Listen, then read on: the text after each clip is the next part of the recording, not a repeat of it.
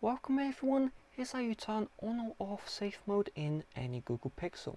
So the first step is you want to power off your Google Pixel. You do this by doing a quick click and release of power on volume up together and tap on power off.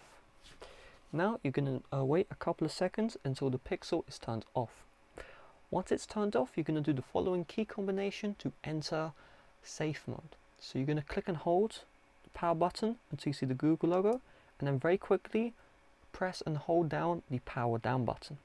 If you press and hold the power and volume down button together the whole time, you'll be brought into a different mode called fast boot mode, and you don't want to be in there. So now we are in safe mode. In order to get out of safe mode, all you do is you click and release power and volume up together, and then tap on restart, and then you'll be exited out of safe mode just like that. If you're still having issues, you may need to factory reset your Google Pixel, or maybe uninstall a recent app which is causing some issues, as if you're being forced into safe mode, that means there are files or something like that which is corrupt in your Google Pixel. So with that being said, thanks for watching, see you guys later, bye bye.